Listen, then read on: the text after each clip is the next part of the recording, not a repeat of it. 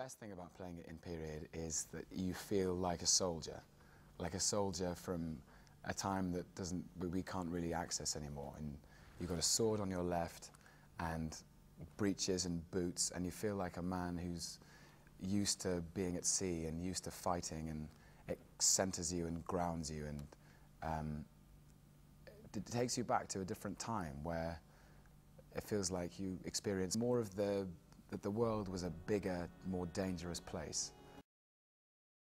For me, in a modern day context, it's as if Cassio and Desdemona went to the same school or the same good university or something.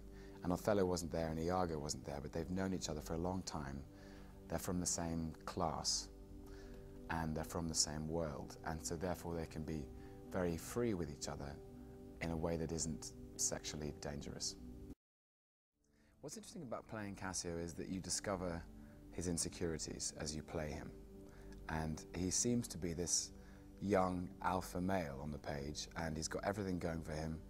He hath a daily beauty in his life that makes Iago ugly.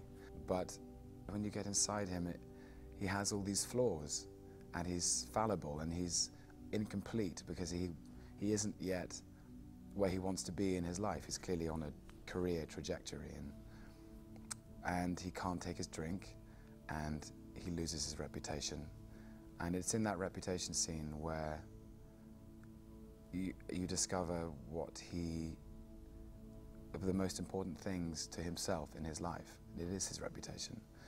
And Shakespeare's tapped into this amazing concept in humanity, I think, that as human beings all we have is our reputation, and that's our legacy, and he loses it.